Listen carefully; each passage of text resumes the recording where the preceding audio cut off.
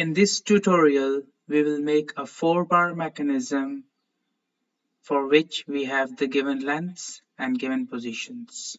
So we start with new model and we call this new model as 4 underscore bar underscore mechanism, and we don't need the gravity here, so I say no gravity, and rest I keep the same and I click OK. So I have the window in front of me, and for doing the position, for making the 4-bar mechanism, I have already done the synthesis and position analysis, which means that I already have the 4 lengths of the link. So if I here see in this table, which I have posted over my Adams window, that there are 4 links, link number 1, 2, 3, 4. By default, link number 1 is the ground link, link number 2 is the link connected to the ground, link number 4 is connected on the other side of the ground link, and link number 3 is the link which is connecting link number 2 and link number 4. And the 4 lengths of these links are given by DABC. DABC is the normal way we name the lengths of the 4 bars, and all these lengths are in millimeters. So as a result of synthesis, we have 4 lengths. Then comes the position analysis, or the position of different links of a 4-bar mechanism when we are looking for a specific point.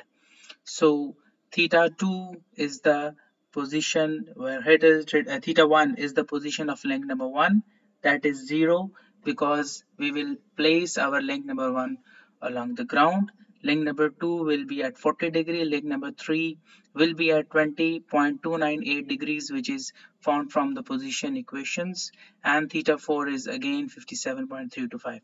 So these informations are important when we are going to build a 4-bar mechanism using Adams. So we will start building our link. So first of all, we will make the length of our mechanism. Link number 1, that is the ground length. So I have this working space in front of me. I will use in bodies the rigid body link, and I will keep the depth and width of all the links constant so that all the links look similar. And I use the millimeter, and so this millimeter will be used as width. I think depending on the lengths I have, 8 millimeter width is sufficient, and depth is normally less than width, so we use it 4 millimeter. So 4 millimeter is the length, depth. So the first length of our mechanism is D, 100 millimeter. So I call it 100 and change it to millimeter. This is a new part. So I will make it with the origin of my coordinate system. So I will click at the origin, and this is the second point where it is moving. So the grid size is very large, that's why it is showing like that, but I will make it horizontal. When it is fully horizontal, I will click again, and this is my mechanism. If I press F, this is the mechanism. I press zoom to take it a little bit outer.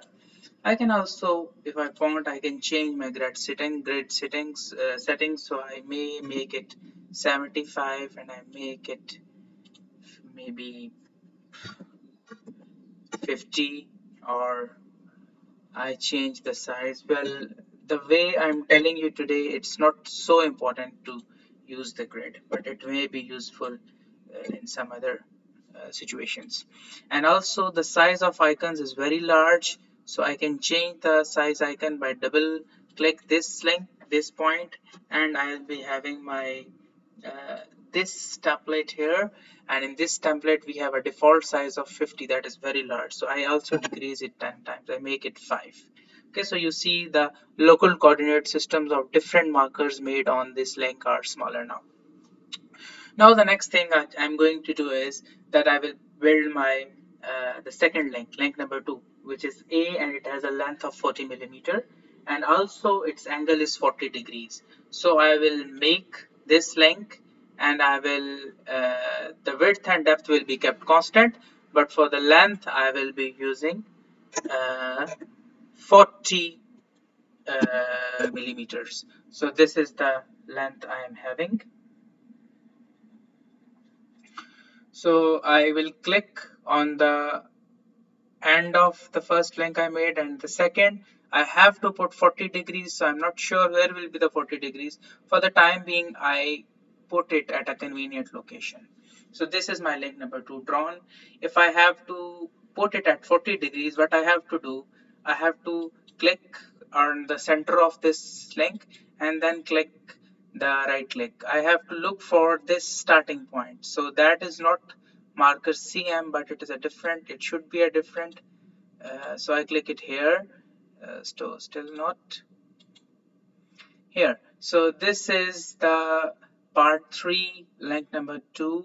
I am looking for that link which is giving me this marker point. So if I go there in part 3, I have this marker 4 and this marker 3. So I'm looking for marker 3. I can also double click it here, and if I see the marker 3, which was the starting point of my second link, is at an orientation of 40 degree. So that is not what I want. I want it 40 degree. I will change it to 40 and I will click OK. And this will change this link at a 40 degree as compared with reference to the global coordinate system. So now this is at 40 degrees. Now I want my third link, but before third I will go for the fourth link, which is C length, which is 80 millimeter and is an angle of 57.325. So what I will do, I will make another link. The width and depth will be same. I will change the length to be 80. So this is 80 millimeters. So now length is also fixed here, and I can click here. So this is also at a different random angle. I can place it somewhere here, let's say.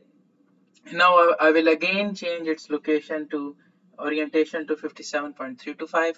So for that I can again click on this link. This is link number 4, and link number 4 was used making 6 and 5 markers. So marker number 5 has to be changed. I will change its orientation to be how much? It should be as shown 57.325. That is the theta 4 for my case. Okay, so this is it. All 3 links are positioned well. The 4th will automatically adjust its way that it will be on the connection of these 2. So I will draw the 4th one. The length of the 4th one is, that is the link number 3, actually in numbering it is 120. So I put 120 here, and I start here and I finish here.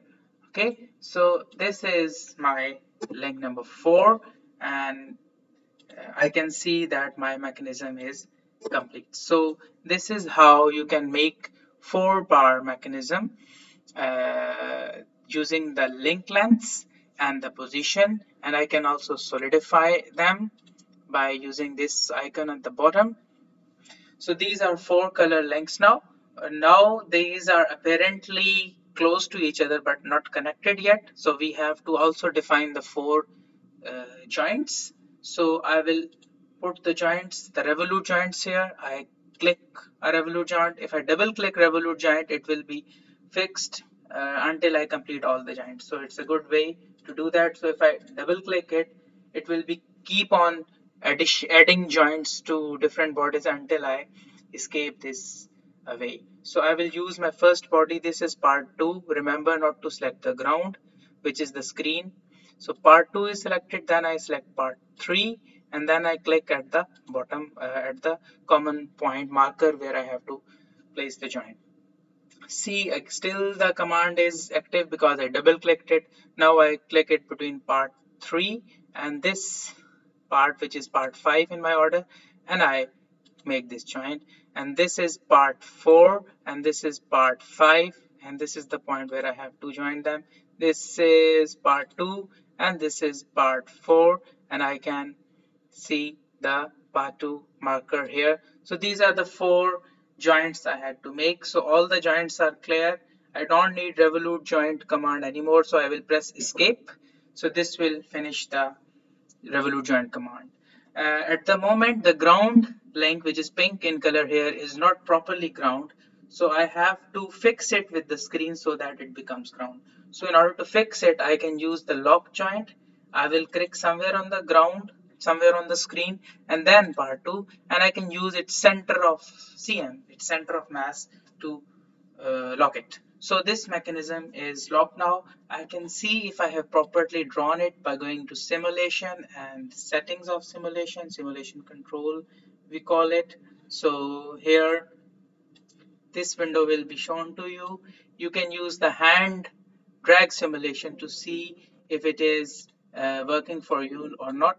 So you have to click somebody. If you click on the ground, it will say nobody. So if I click here, this is the input link normally. So you see I'm dragging the mouse and it is working. So in this way, before running any simulation, you can test if your model is properly working or not. So here some students may ask that why they are being shown 5 paths. So the ground is the link number 1 here, which is the screen here.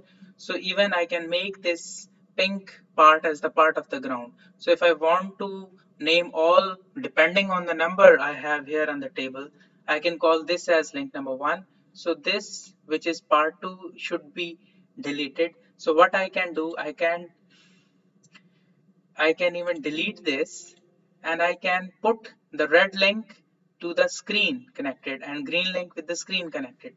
So practically it will be the same as it was. It has 4 links, and the pink link, which was not moving at all, is not required to be drawn here. So it's the same thing. I can again use the Revolute joint. I click somewhere on the ground, I click this part, red part, and then I click this marker. So there is a joint here. I again click this part 4 and then ground and then this point, and there's again joint here, and I can check if it's really working. I can use the hand drag simulation tool again and see it's the same as before, only this pink link which was doing nothing has been removed, and the distance of this point to this point is again the same, that is d, which was 100 millimeter. So unless until this distance is constant and the screen is working as a ground, the mechanism will remain the same. Okay, and we can also, it's a good practice to rename your parts based on the real physical performance they are doing. So you can name it as your part 3 as it's the input link, or as I have shown you, you can call it link 2. So this is link 2, okay? And similarly, you can call your this part 5 is actually link 3, so we can call it link 3. And similarly, the link 4 shown here is link number 4, but we don't call it part 4, we call it link 4.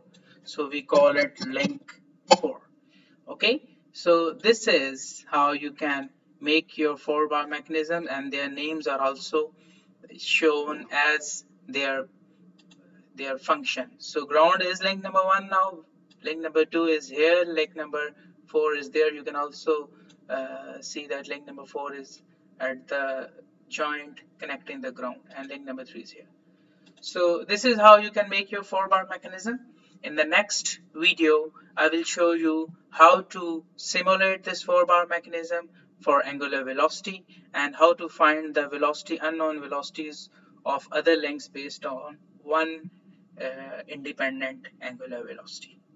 So don't forget to comment, like, and subscribe the channel. Thank you very much.